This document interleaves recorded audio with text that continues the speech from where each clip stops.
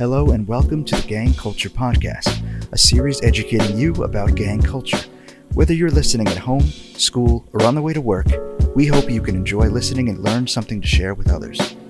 You're listening to Gang Culture right now. We're very happy to be broadcasting our first live episode of Gang Culture, our podcast out of Wilmington, Delaware. Tonight we have a really special guest. It's someone that you've all become quite familiar with. We get to turn the microphone on the other side to our host, Orlando Foreman, as well as bringing back three of our former guests from this season.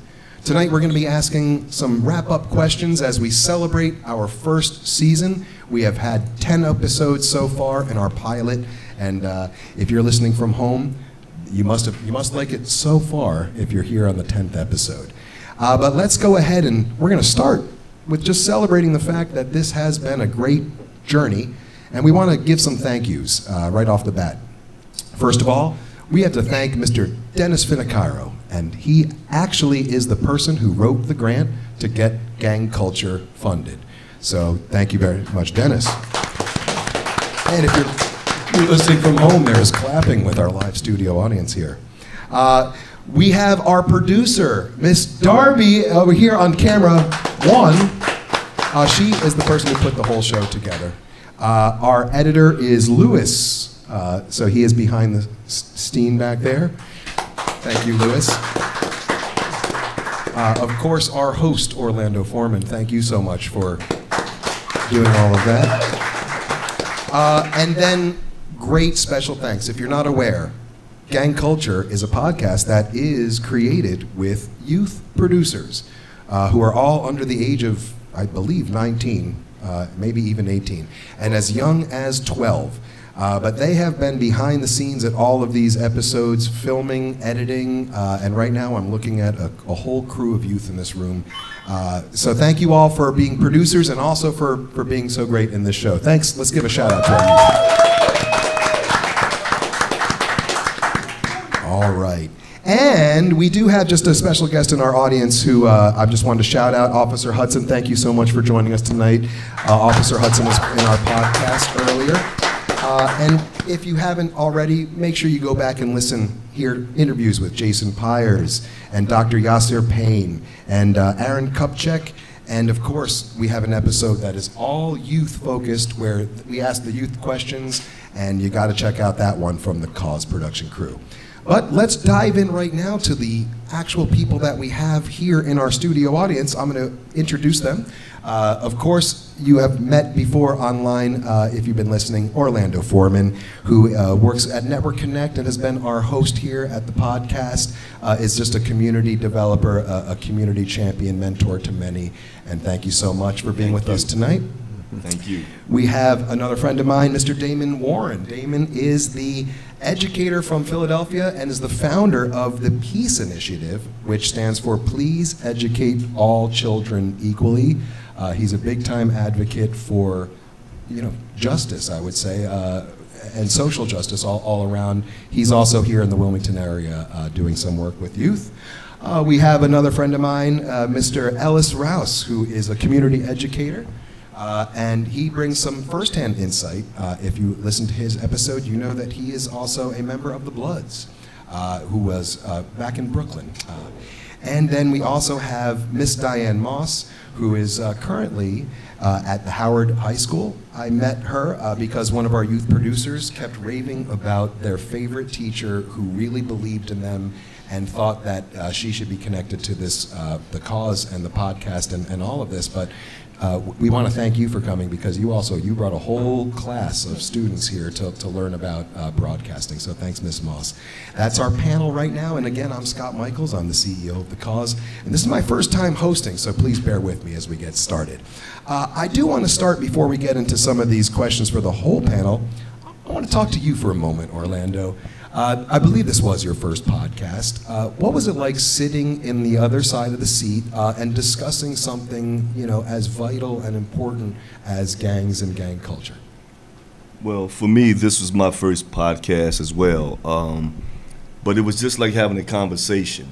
And so I didn't know what to expect, but as each episode, each guest that I was able to talk to, it just became very familiar. The guests actually made it easy to interview, and that was a blessing. And as time went on, it just seemed to connect together and come together. And it just was a beautiful experience to share a little bit of myself and then share the things that we were trying to share with the youth. And it was just a beautiful experience. As someone who I wasn't here for all of the tapings, but I was here for a few of them. There really was like a general vibe would be created in these filmings. It would start, I think, with you and the guest, but then also some of the producers, and it would just usually be a kind of an energy in the room during this podcast. Is there anything that you took away from doing this work? You know, maybe an insight that you had or something you hadn't thought about before? I think if there was anything that I took away, it was the ability of multiple people to work together for this one cause. And so when you watch the different personalities, the different professionals, the different people behind the scenes, the great job that Darby did, it was just easy to see how we were on the same page. And I think if we all become a little bit more humble with ourselves and work together, we could just make this world that much better.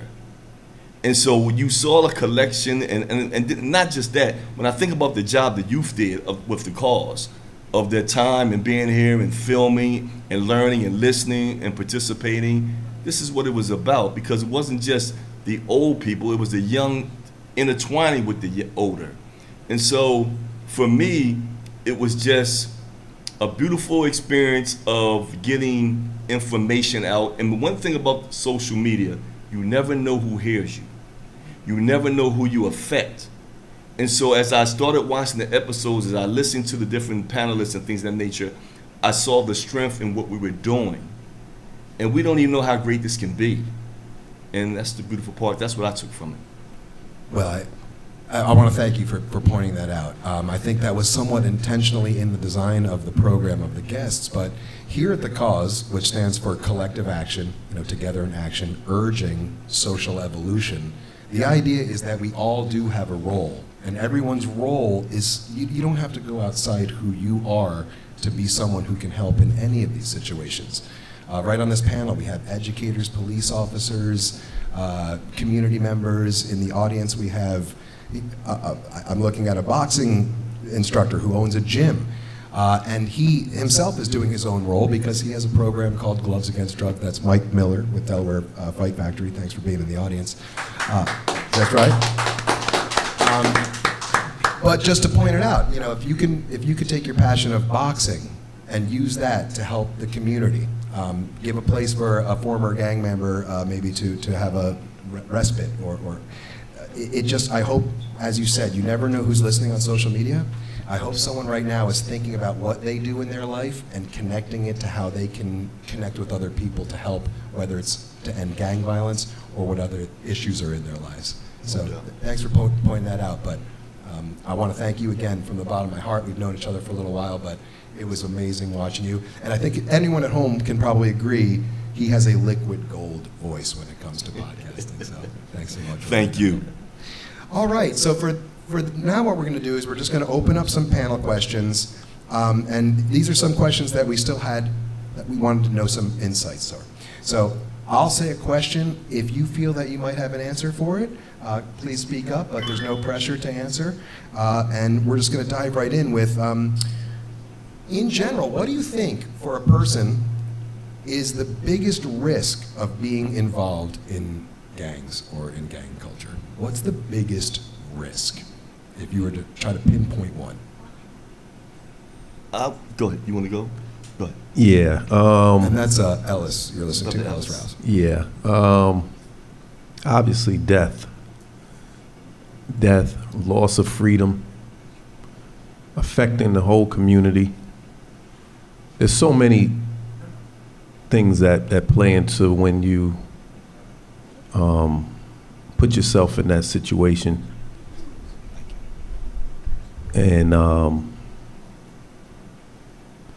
that's why I enjoy being here to share what I've witnessed and what I've been around and what I know. It's part of the reason I do the job that I do in the community as an educator. But loss of life is just, you know, that's the animal. That's the animal that comes with gang culture. Yeah, and basically to segue into that, it's becomes generational too sometimes when you have that constant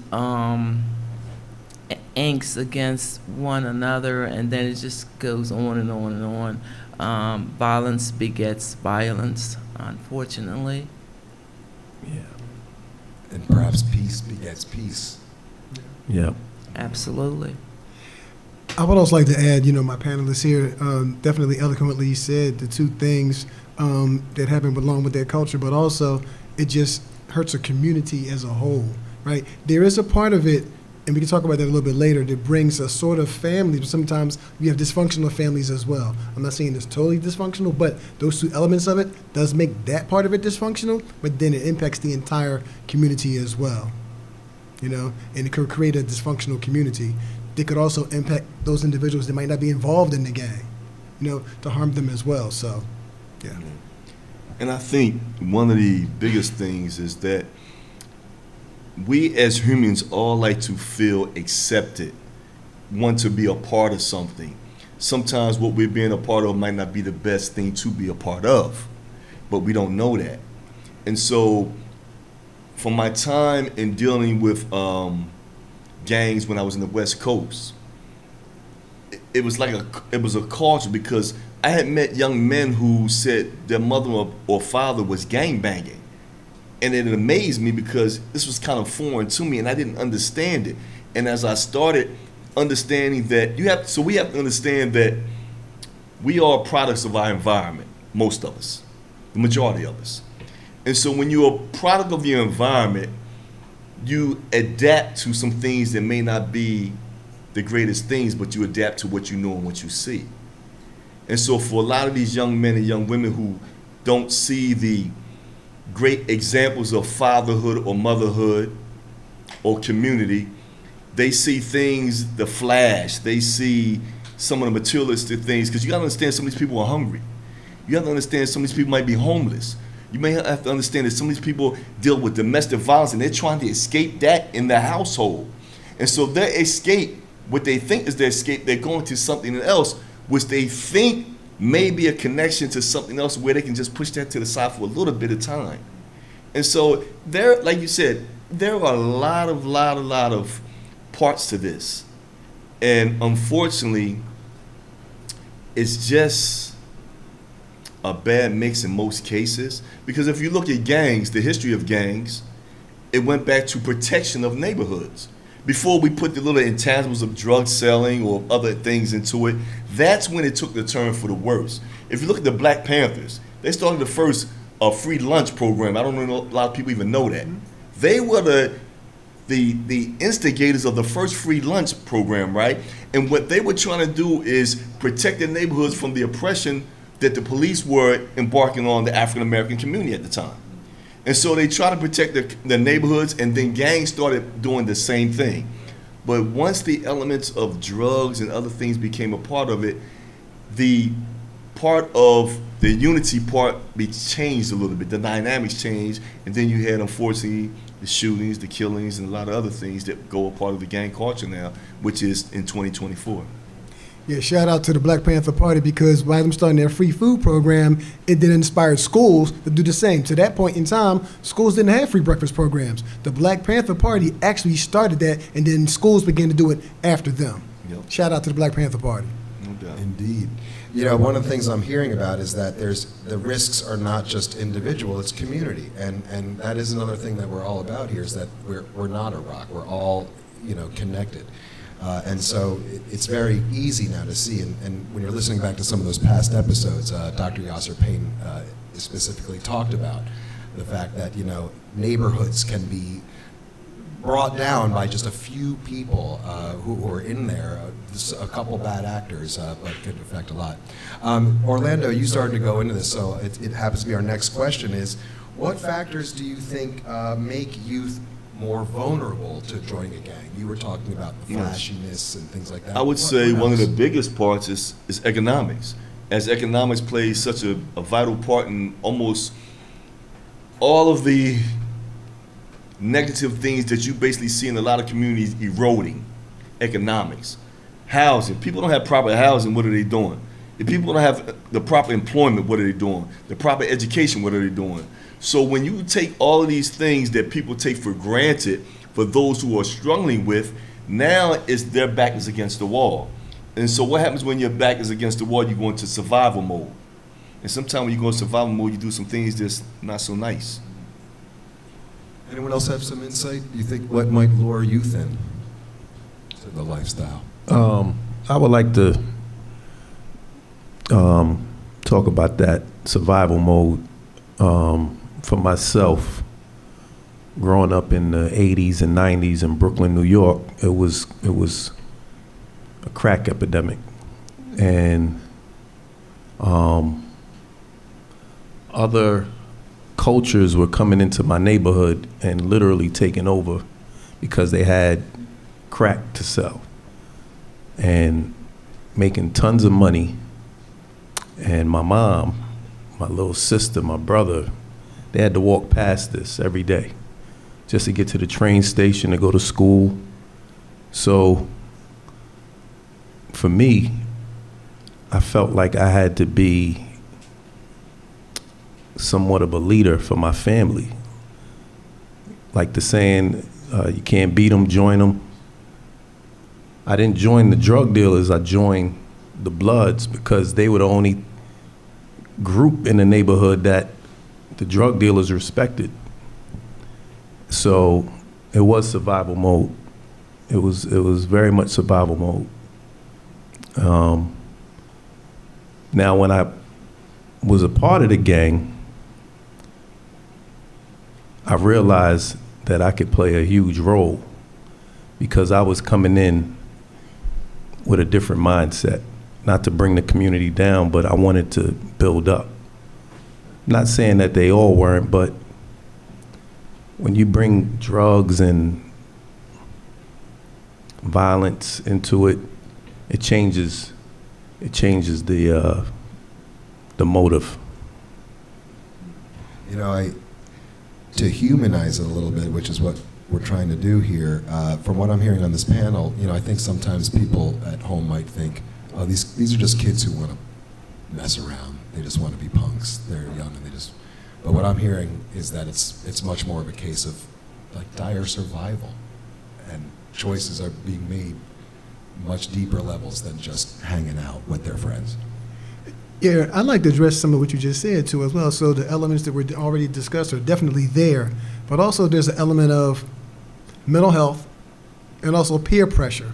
Because you do have individuals in the neighborhoods that come from two-parent homes. Sometimes they come from outside the neighborhood to come to the neighborhood to be a part of something that they think they should be a part of, the glorification of some of the things that are taking place and whatnot. There are many, many cases I can go into, you know, as an educator in Philadelphia, as well as a former football coach, where I've seen individuals, you know, reach out, and even family members go and participate in things that they didn't have to choose, but then found out later on that there was some mental health issue or something that was lacking that just kind of drew them to that. And so they became part of those gangs or crimes and so on and so forth and whatnot. So just to bring that up as an element as well.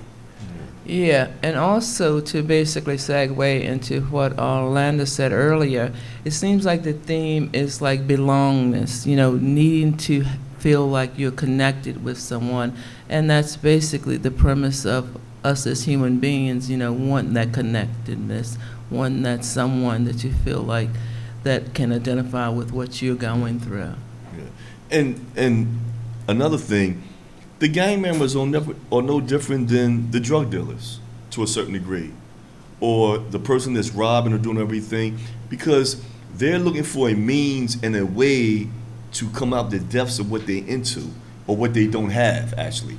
And so if I'm hungry, if I don't have the shoes that this brother has here or the clothing and things that, you know, because everybody wants to feel good in life.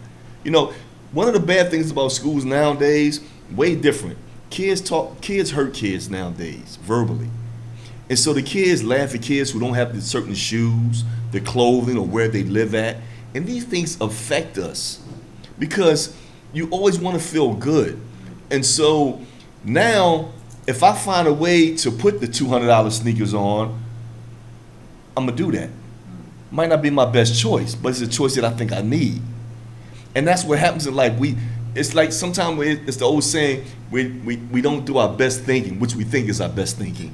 And I definitely can attest to that, you know. When I was robbing banks when I was growing up, you know, I thought that was my best thinking. Realized now it's destroying my life. And so when I sit back and think about my life of spending over 36 years of my life, and I'm 61 years old, incarcerated, how did this happen? When I came from a two-family household, my mother worked for General Motors, my father was an electrician, so it wasn't like we didn't have food in the refrigerator or our lights was cut off. I don't have that sad story. However, I tell my students that I work with, choices, decisions, and consequences. That is a formula that you're going to have the rest of your life. And if you don't make the right choices and the right decisions, those consequences may not always be nice. Now, it doesn't mean those consequences have to define you, because when I look at my life now, from spending 36 years of my life incarcerated, being released in 2018, and next year makes 6 years I've been home, and the type of jobs that I've had, the type of events that I've been to, Lieutenant Governor, with you, Attorney General, I would have never dreamed that. Down Dover, talking in front of legislators, down at the University of Delaware, talking to college kids, I would have never dreamed this. So my point is, I'm not letting my past define my future. And that's what we have to do to our students. We have to let them know, okay, maybe it wasn't so great then, but it doesn't mean that this has to define you. But we have to get the information out there. We can't be afraid to get our hands dirty, and we got to be willing to love on our youth and love on our kids. That is sort of going right into our next point here, which is, what are some of these interpersonal skills or community skills? What could we offer, or what needs to be strengthened to be the balance against these learning decisions? I'm gonna take a stab at that.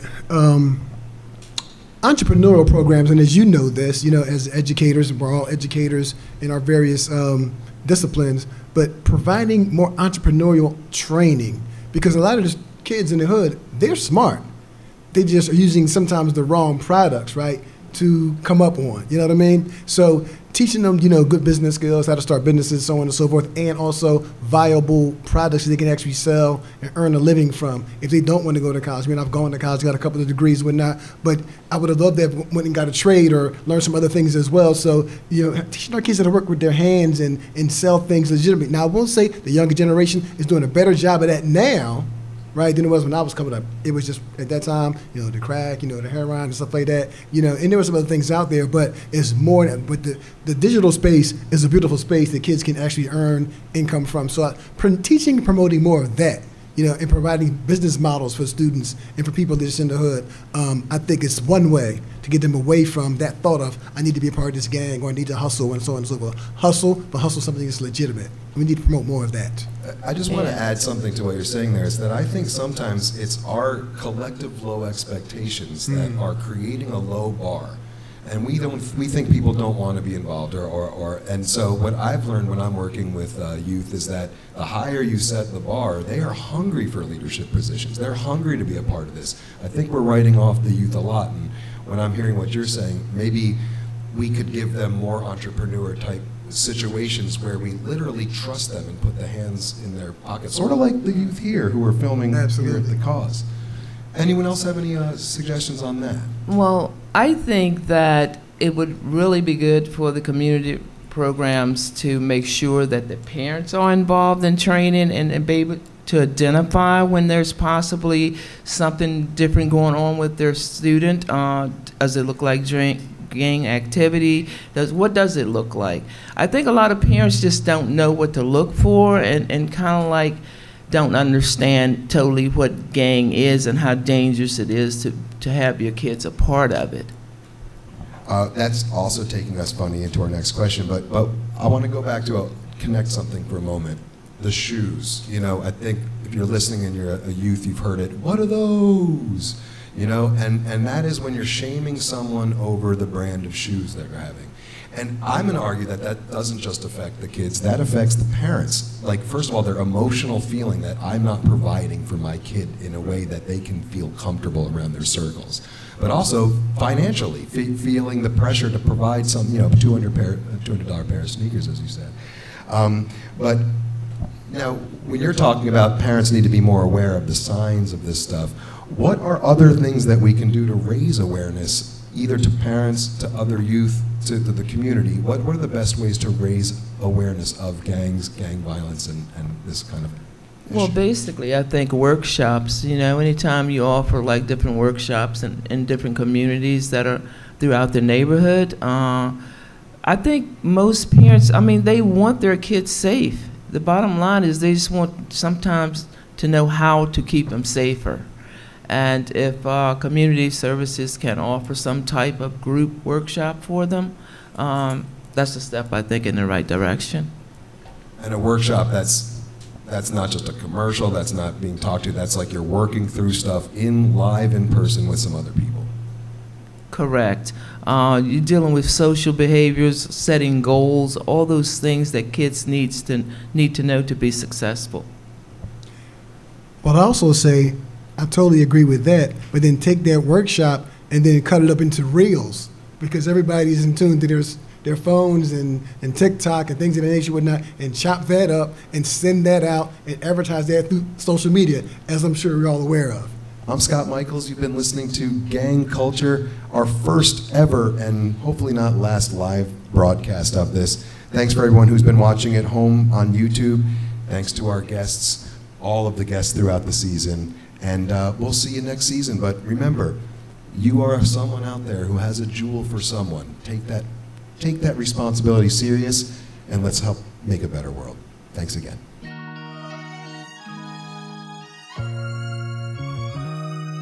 Thank you so much for listening to Season 1 of Gang Culture.